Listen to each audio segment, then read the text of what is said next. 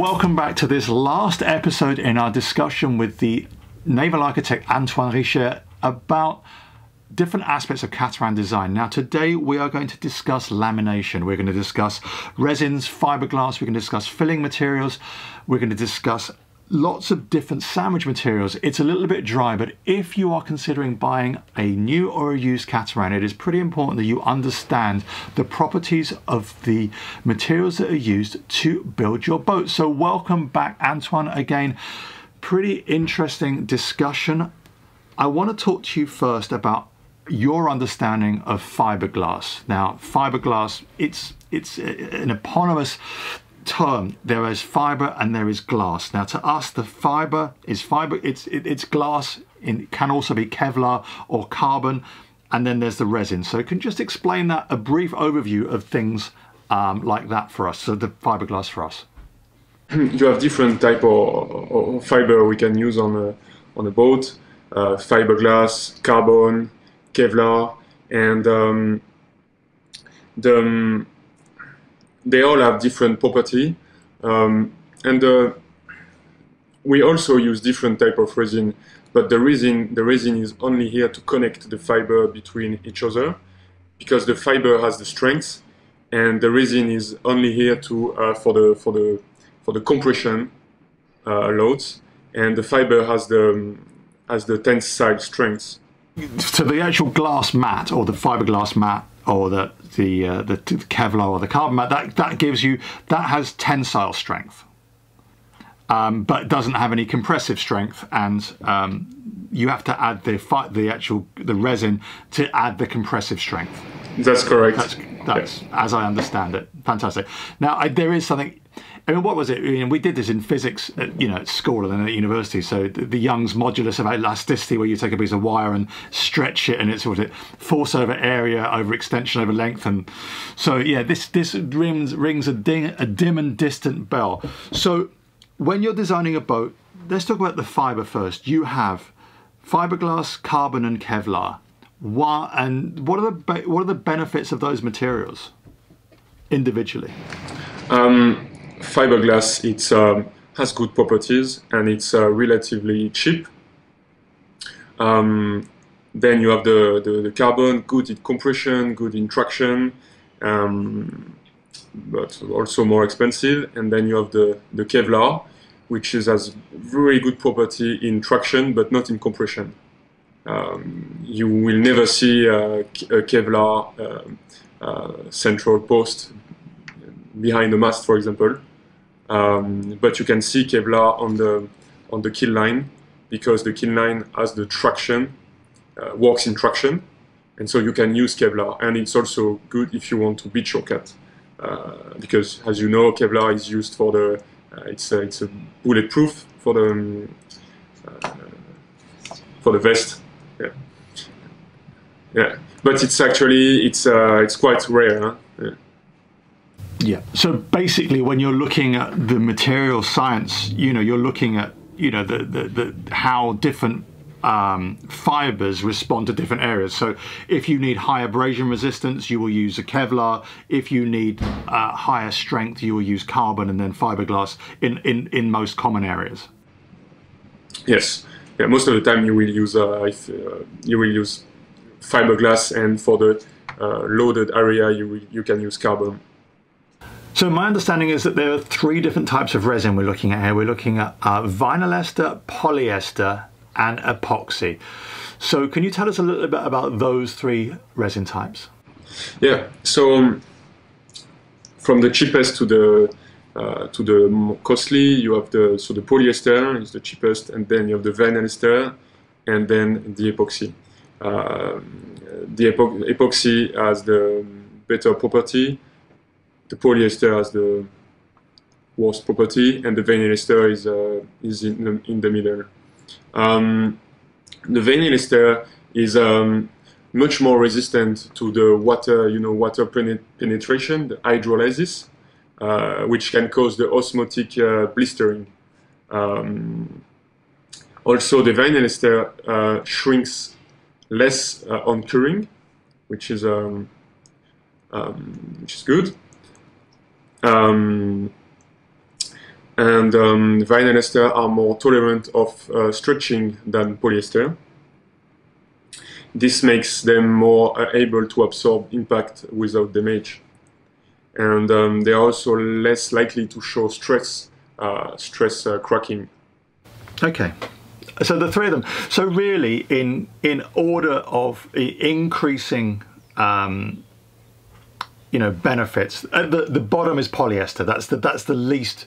That's the cheapest material, but also it has the worst properties. Then middle ground is vinyl ester, and finally epoxy. And then for fibers, we've talked about fiberglass, carbon, and Kevlar.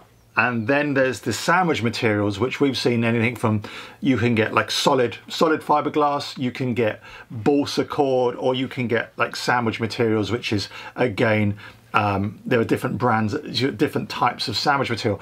So just to kind of finish this first, almost a discussion about, just the basic overview of materials. Talk to me about the sandwich materials. Yeah, so for example, for your hull, for your structure, or for your bulkhead, what you want is to have inertia, to have thickness. And the issue with the monolithic is, if you need, let's say, 20 millimeter of thickness, if it's monolithic, you will end up having a extremely heavy bulkhead or hull.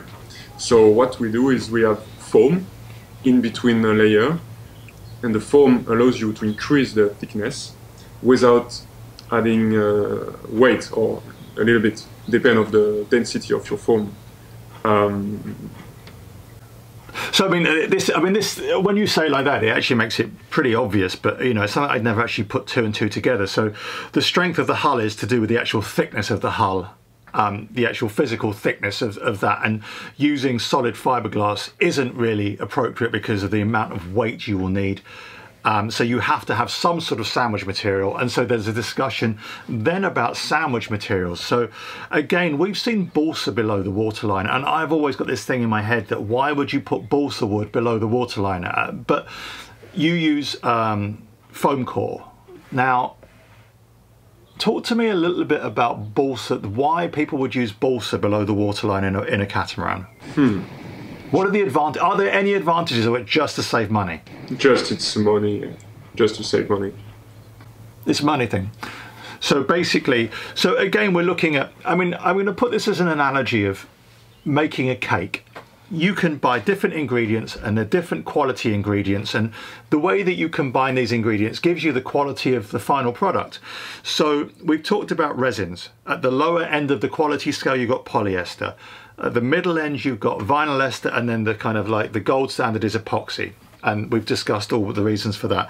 Then when you're talking about fibers, you've got fiberglass at the lower end, but then carbon and Kevlar are superior, but both have different properties. And then the final cake ingredient, let's call it the eggs, are the sandwich material. Do you use balsa wood, or do you use like a foam core? And but the way that you put all those together, all those ingredients together in the mixing bowl, shows you the quality of the final result before you actually go to baking the cake or constructing the boat, depending on which analogy you want to use. Okay, so sandwich cores. Now there are different types of sandwich cores as well. So again, when we're talking about foam core, again, I've read somewhere that it's all to do with the density of foam core that you're using. So can you just, is that correct? Yes, the density of, so we have different density of foam for different area. An area where you have a lot of load, a lot of shear, you will use higher density foam, or if you want to bolt through fittings, you can use higher density foam because they are better on the shear strength. Okay, so basically, so the properties of the actual properties of the foam are also pretty important in distributing loads in certain areas. So you choose different foams for different areas on a boat. Correct. Yeah. Okay, so I mean, I'm probably going to hark back on this cake, analogy a little bit more, seeing as it's almost, mid-morning tea time. So you've now got all these ingredients, but you need to turn them into a boat. Now there is different ways of processes of turning these ingredients into fiberglass. So can you run through the methods, the main methods for actually making fiberglass? The process, you mean? The process of yes, the processes. Yes, yeah. So the less expensive, the less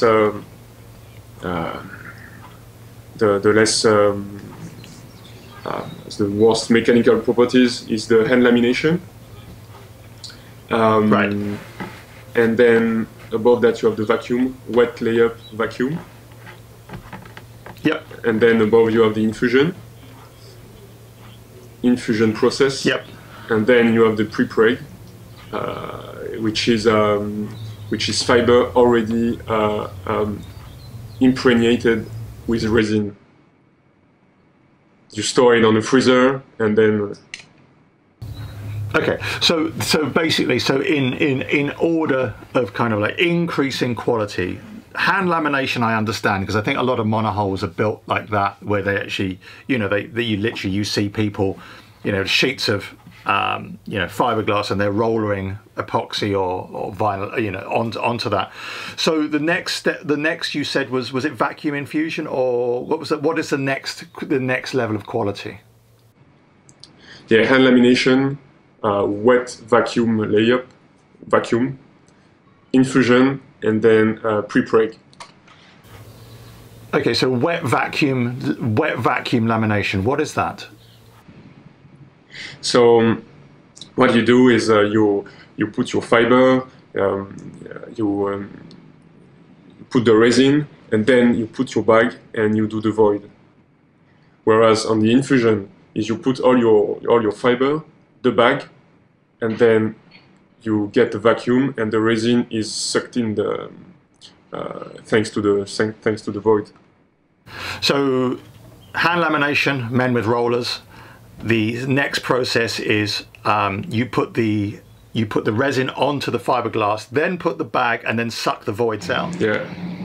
The third process, which is better, is you put the fiberglass down, and then you put the bag in, and then you suck the resin through. Yes. And then finally you do something mad. The final stage is pre-impregnated fiberglass. That sounds ridiculously expensive, and I'm probably you're going to tell me that this happens with super yachts and racing yachts only. Yeah. And mast. And masts. Yeah, mast. Okay. Yeah, mast, because that's a part really you need to save the weight, and you need strength. One of the most important part, critical part, is the mast. So for the mast, yes, you can use a pre-preg. Yeah. For the pre-preg, what you need is to store your fiber on a freezer. Because on the freezer the resin do not catalyze. So basically what you're saying is that if you are looking to buy a boat, and if you're looking to buy a boat which is either pre-owned or new, if you are talking to the dealer or the manufacturer about hull materials, you need to understand what resin is used, what fibers used, and then what sandwich material is used. And once you've got that picture, you need to then, once you've got all the ingredients, understand how the ingredients are cooked. I'm going back to that cake analogy, but so basically either pre-pregged, infusion, vacuum, or hand lamination. And so really on the whole scale of say 0 to 100, where 0 is the worst process and 100 is the best, there's probably, if you've got 3 different epoxies, 3 different fibers, and probably 3 or 4 different fiber materials, and then 4 different processes, there's a huge variance in strength and quality of hull material. Yeah. Yes. Yeah. Yes, that's a lot of parameter. Yeah. So okay. So just I'm going to ask you, because actually we don't know this yet, and I kind of almost set you up for a trap here. The 1370. What are you building it out of? I kind of like, so let's go through fiber. So I know that you're using different fibers for that. So that one we already know. So fiber for the 1370? Yeah, fiberglass and carbon for specific area. Fine, good. Resin for the 1370? Polyester, vinyl ester, or epoxy? So for the 1370, it's vinyl ester and fiberglass and carbon for the some specific area. Okay, sandwich. So I'm assuming that the 1370 you're not using balsa, you're using a high grade sandwich foam core. Yes, full foam core, different density throughout the boat. And the processes you're using for this? And process infusion. Vacuum infusion. Yes, vacuum infusion. So where you suck the vacuum. Some part are vacuum. Yeah, some small part is vacuum, wet vacuum, but the deck and the hull, it's infusion. Yeah. That's pretty impressive. I mean, as I said, I've obviously been to the factory and seen the quality of workmanship. It's pretty impressive, and thank you for telling us that. So, if you're looking to buy any boat, you do need to have these questions answered, and I do think that we're going to have all sorts of miniature Nick Voodoo dolls made by dealers around the world when they've got customers saying, "Well, we want to know whether it's polyester or vinyl ester. We want to know whether there's fiberglass or Kevlar. We want to know the sandwich material, and we want to know." Are you doing vacuum infusion or hand lamination? And to tell you the truth, put it this way, if you buy a cake, you look at the ingredients. A cake will cost you $10 and a Catamaran costs you $1 million. Why would you not want to know the ingredients that go into something which costs so much money? So that's really very, very, really pretty impressive stuff. So thank you for that, Antoine. I think that's been a pretty long discussion about the material science behind the ingredients that go into your boat. So thank you so much for that. Is there anything you want to add to that discussion? Now that we're sort of drawing this to an end. Yeah, I would add that. Okay, you have the fiber, you have the resin, you have the process. But also, a very important point is the method of construction. Is the hull deck is bonded? Is it taped? Or is the furniture or the structure, the bulkhead, are they glued, so bonded or taped? This will make a huge difference in the weight and the strength. Glue is the easy way, yeah, but it's. So basically, again, this is a bit like, once again, a cake pops into mind. So you've got the cake, but you want to put the icing on it. So basically, you're talking about how you bond the hull to the deck, how you connect the two, and there's different ways of doing that. Okay, so you've got, you can bond to the deck, or you can glue, or you can, did you say tape? That's the third one.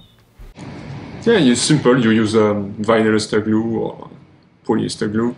Or epoxy glue. So glue is the cheapest, and then obviously bonding.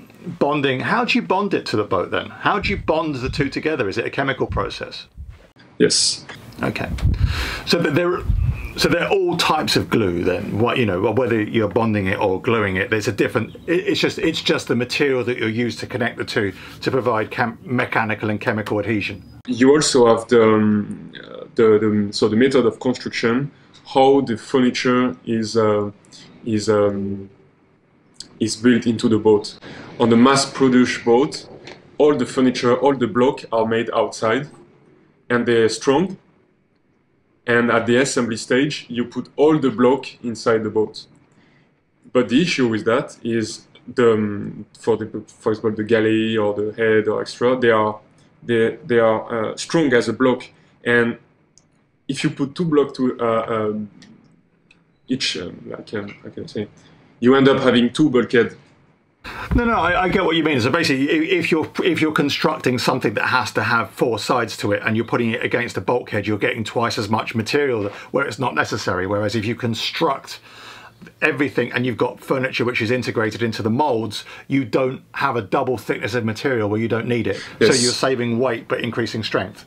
Because from what I can gather, it's a bit like a doll's house. If you're taking a doll's house and putting all the furniture into that house, there's no structural increase in structure and integrity for modular furniture going in. Yeah. And the other thing is, and we've heard this from so many people that you then end up inducing lots of noise and squeaks and noises from the in a boat. So yeah, we've heard that, and we've heard so many Catamaran owners that like the boat makes so much noise on passage because the modular furniture is moving around. So again, these are all things that people don't consider. So just to run through this, when you are considering buying a Catamaran, or even or new or used, look to this as well. So not just the ingredients that go into the construction of the hull, but also all the moving parts that go into the boat. And is that going to contribute to structure, to increase strength? Is it going to decrease the strength? Is it going to increase noise through squeaking? And overall, what is the quality of the product that you are buying on a molecular level? I mean, something that no one considers, and I think that's absolutely fantastic. So Antoine, I think that is a really, really useful and insightful kind of like look at Catamaran design at a level that I've always wanted to know. So thank you so much for your time over this series. That's been pretty useful to us. Again, to all of you that have watched this series, I hope you enjoyed that pretty technical look at modern Catamaran design techniques, from the drawing board through the material science to the final product. And I hope you can see now that there is a huge variance between different methodologies, different materials, and different approaches to design, and how that influences what you are sailing and how safe, comfortable and happy you're going to be on the water. So thank you so much for watching this episode. This concludes our discussion with Antoine and the team over at Seawind. I hope you find that really useful. Leave us questions down below, and if you haven't already done so, subscribe to the channel, because there's going to be a lot more technical stuff coming over the months. So thank you for watching this one. We'll see you again soon. Goodbye. And for those of you looking to buy a boat, whether it's new or used, a Catamaran or a monohull, we have a free download for you this week. It is a boat buyer's question checklist for all the models you are considering. See the link in the description.